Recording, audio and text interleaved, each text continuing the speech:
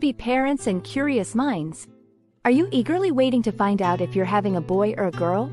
Well, today we're diving into the fascinating world of fetal development and uncovering the real differences between boys and girls before they're born.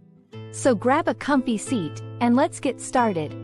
Have you ever wondered why some pregnancies feel so different? Or why certain ultrasounds reveal distinct features? We're about to reveal the secrets behind the developmental journey of baby boys and baby girls, backed by science and sprinkled with some surprising facts. Stay tuned, because what you learn today might just blow your mind. 1. Early development. Let's start with the basics. In the very early stages of pregnancy, around 6-8 weeks, all embryos look pretty much the same. However, this is when the magic begins. Around this time, the presence or absence of the Y chromosome kicks off a series of events that will determine the baby's sex. If a Y chromosome is present, it triggers the development of male characteristics, while its absence leads to female characteristics. But what does this mean for the development of your little one? Let's take a closer look. 2. Hormonal influences. Hormones play a huge role in fetal development. For boys, the SRY gene on the Y chromosome starts producing testosterone around week 7. This hormone is responsible for developing male genitalia and other male-specific traits. Meanwhile, girls don't have this testosterone surge. Instead, their development continues along a different path, leading to the formation of female genitalia and reproductive organs. But these hormonal differences don't stop there. They also influence brain development. 3. Brain development.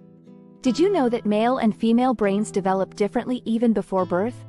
Studies have shown that male brains tend to be larger in certain areas, like the amygdala, which is involved in processing emotions. On the other hand, female brains often have more connections between the left and right hemispheres. These differences could explain why boys and girls sometimes have different strengths and behaviors from a very young age. Fascinating, right? 4. Movement and activity levels. You might have heard that boys are more active in the womb. There's actually some truth to this. Research suggests that male fetuses tend to move around more than their female counterparts. This increased activity could be due to higher levels of testosterone. So if you're feeling those kicks and somersaults more often, it might just be a little boy in there. 5. Size and growth rates. Another interesting difference is in growth rates. On average, male fetuses grow slightly larger than female fetuses. This size difference often continues after birth, with boys generally being heavier and longer than girls at birth. However, remember that every baby is unique, and growth can vary widely regardless of gender. 6. Myths versus facts. Now, let's tackle some common myths. You've probably heard things like, carrying low means it's a boy, or craving salty foods means it's a boy. While these tales are fun, they're not backed by science. So, enjoy the guessing game, but take it with a grain of salt. So, whether you're expecting a bouncing baby boy or a graceful baby girl, remember that each journey is unique and special. Understanding these differences can make the experience even more exciting and memorable.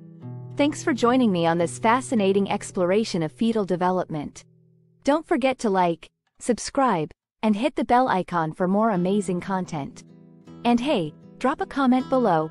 Are you team boy or team girl? We'd love to hear your stories and guesses. See you next time.